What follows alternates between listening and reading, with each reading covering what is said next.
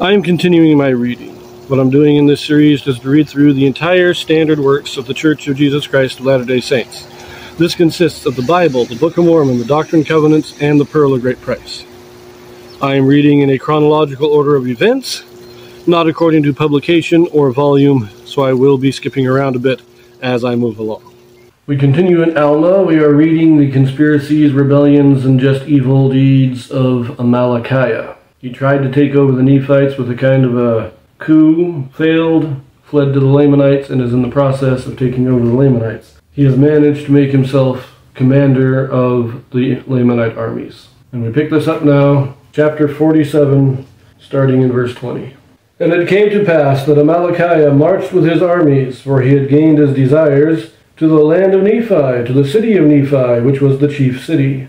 And the king came out to meet him with his guards, for he supposed that Amalickiah had fulfilled his commands, and that Amalickiah had gathered together so great an army to go against the Nephites to battle.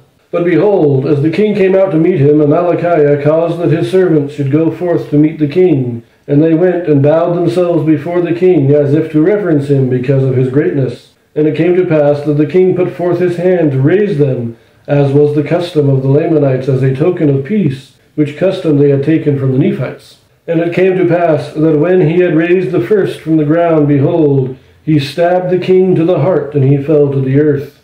Now the servants of the king fled, and the servants of Amalickiah raised a cry, saying, Behold, the servants of the king have stabbed him to the heart, and he has fallen, and they are fled. Behold, come and see. And it came to pass that Amalickiah commanded that his army should march forth and see what had happened to the king. And when they had come to the spot, and found the king lying in his gore, Amalickiah pretended to be wroth, and said, Whosoever loved the king, let him go forth and pursue his servants, that they may be slain.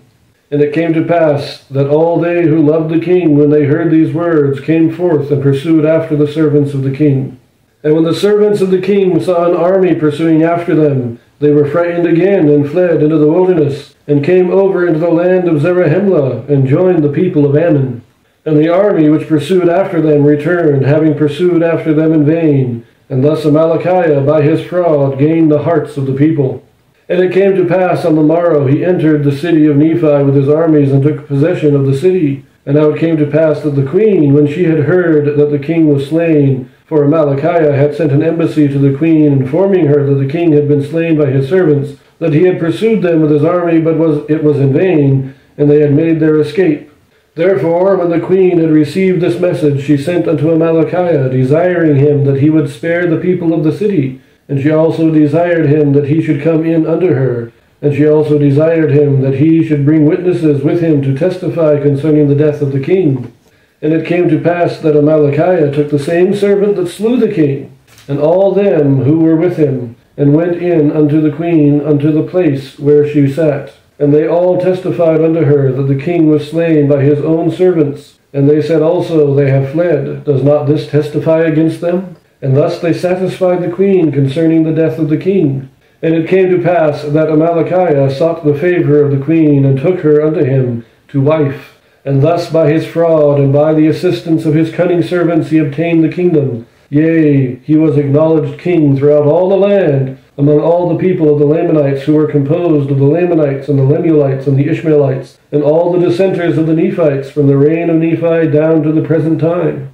Now these dissenters, having the same instruction and the same information of the Nephites, yea, having been instructed in the same knowledge of the Lord, nevertheless it is strange to relate, not long after their dissensions, they became more hardened and impenitent, and more wild, wicked, and ferocious than the Lamanites, drinking in with the traditions of the Lamanites, giving way to indolence and all manner of lasciviousness, yea, entirely forgetting the Lord their God. So we have the murder of the king. This is all set up. They murder the king. The servants get scared that, Amalickiah servants just killed the king. The king's servants are scared that the Amalickiah servants are going to try and kill them. Then Amalickiah ingratiates himself into the goodwill of all the people by calling on those who love the king to avenge his death. Now the servants of the king see it. They run up, they join the people of Ammon up among the Nephites. Amalickiah then sends an embassy to the city of Nephi. Apparently, he's threatening the city because the first thing the queen is asking is, destroy the city. Don't destroy the people. So apparently Amalickiah sent an embassy, and his embassy accused the city of being part of the conspiracy that murdered the king. And so the queen says, no, just spare the people and come in, tell us what happened. Bring witnesses. Of course, they bring false witnesses, but it satisfies the queen, and after a short time, he marries the queen and becomes king.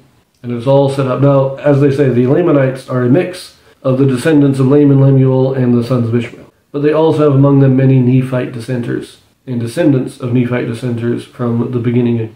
And I like the way that Mormon puts that. It's a strange thing to relate, that when somebody who knew the truth all their life dissents and leaves and turns against it, they become more evil, more hardened, more wicked than those who never knew. And we see the same thing in the modern day, really. Those who turn against the church, they're the ones that are the most hardened and the most antagonistic, the most just hateful against the church. But we will continue with Amalickiah's conspiracies, I believe, in chapter 48, so I will see you there.